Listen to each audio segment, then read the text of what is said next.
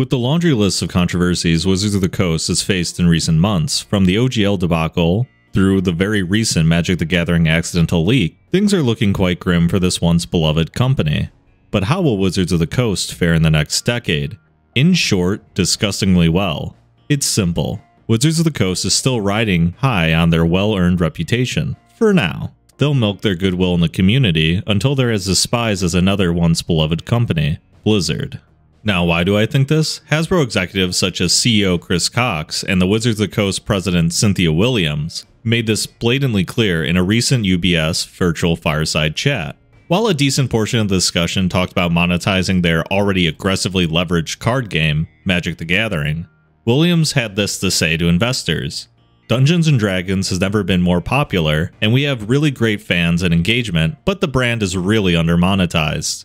Their acquisition of D&D Beyond has given them much more direct data on user-based purchases than they've had access to in the past, and their conclusion was that 20% of the game's user base made up the vast majority of purchases. Now, if you've never played Dungeons and Dragons and have more of a gaming background, you'd call these individuals whales. Here in the tabletop community, we'll call them the Dungeon Master. Usually, the individual that opts to create the campaign and design the world will buy a number of the core gameplay books and maybe a pre-made adventure or two in order to get themselves familiar with the Dungeons and Dragons game system, and in turn be able to teach their players how to play the game. I believe Hasbro executives have likely never touched the game, which is why when they see this 20% number, they see 20% whales and 80% freeloaders. And their solution is to try and gamify D&D to unlock these customers through recurring purchases and digital add-ons. When it comes to their online digital toolsets, the idea is to sell what every live service video game does, aesthetics and digital accessories. They already sell digital dice in D&D Beyond, but I wouldn't put it past them to introduce sexy waifus or perhaps even adding in gambling mechanics found in games like Genshin Impact or Diablo Immortal to incentivize purchases. Maybe you can't buy certain books directly and must pull on banners for that rank 5 fireball. We can only hope, boys. Will these monetization practices lead to the further erosion of their brand and create an endless stream of D&D and MTG refugees? Probably. Will it end in record profits? Most definitely. If you're questioning now if Wizards of the Coast's reputation can handle an almost monthly scandal, just ask our good friends at Blizzard Entertainment how they've been doing in the last decade. Retail box prices, battle passes, live service subscriptions, and that sweet microtransaction revenue. Wizards wants it all, and you better believe that they'll find a way. It's not all doom and gloom, because we've seen this all before. But first, let's talk about the OGL. For those of you who aren't familiar with the OGL that was introduced by Wizards of the Coast, it is an open game license which gives third-party creators the ability to use and modify certain content from Dungeons and Dragons in their own products.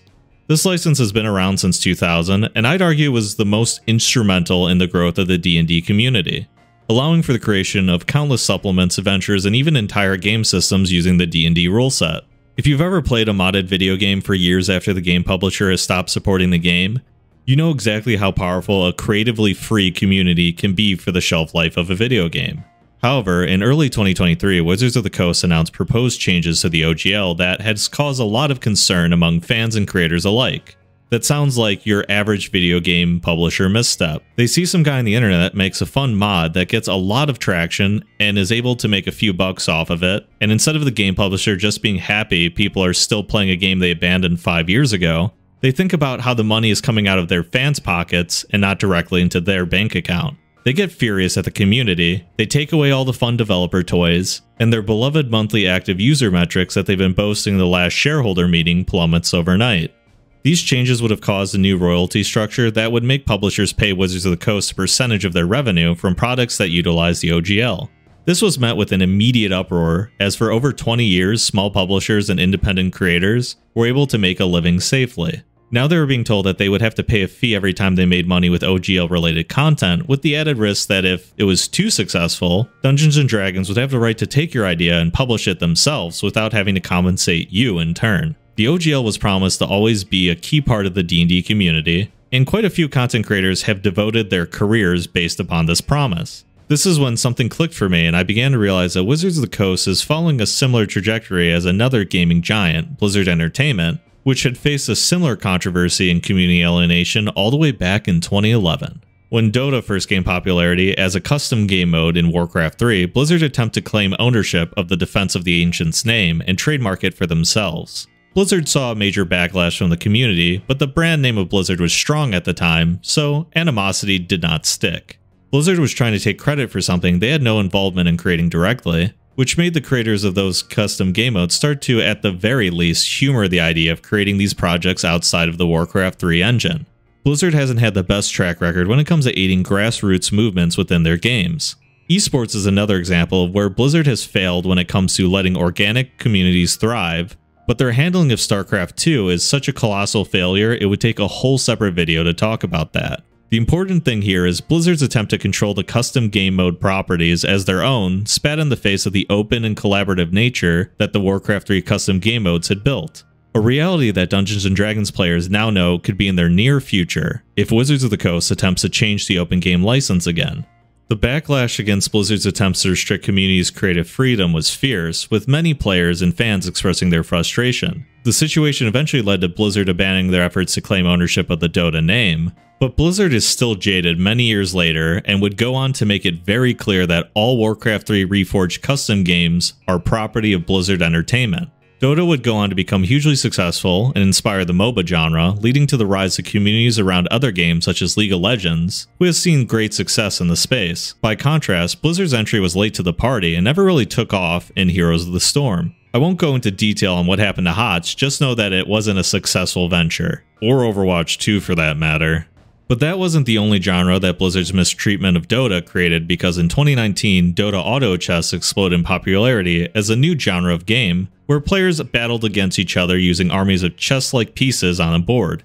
The game's success led to the creation of other auto chess games such as Teamfight Tactics, which, just like League of Legends, is developed by Riot Games. This makes two largely popular genres of the games that stem from the mishandling of the community by Blizzard. We should really be thanking Blizzard for how hard they messed up custom game modes in Warcraft 3. Perhaps in a few years we can get another old Warcraft 3 game to inspire an entire genre that Blizzard can be late to the party for. Maybe canned bread? I don't want to make the future of the digital tabletop role-playing game space seem bleak, as I believe that it was a good thing that Wizards of the Coast tried to adjust the open game license when they did. They tried to establish a dominant position in the digital space, but got pushed back by the community. The brand from a standpoint of goodwill may be wounded, and Dungeon and Dragons may eventually lose its crown as the undisputed king, but they will still be relevant to the scene and make record profits. They will only start caring when alternatives force them to step up their game. That is the one positive that the OGL scandal gave us. Now many companies that happily worked alongside Dungeons and Dragons and create supplements are looking to shed their reliance on the OGL and create their own game systems. This competition can only be good for the community, as it will result in better products and services for everyone. There will be alternatives to Dungeons and Dragons that will rise up to taking all the refugees. It will likely begin to gain enough traction to make Wizards of the Coast sweat, just like there was for MMOs that eventually put pressure on Blizzard. It did take a very long time though. Wizards of the Coast can't get too comfortable though. We've already seen competitors like Pathfinder make adjustments to their game system and offer other third-party publishers a system-neutral, open RPG license. In addition, Critical Role just announced their own competitor to Dungeons & Dragons called Daggerheart. This show has had maybe the biggest impact into getting new players into D&D.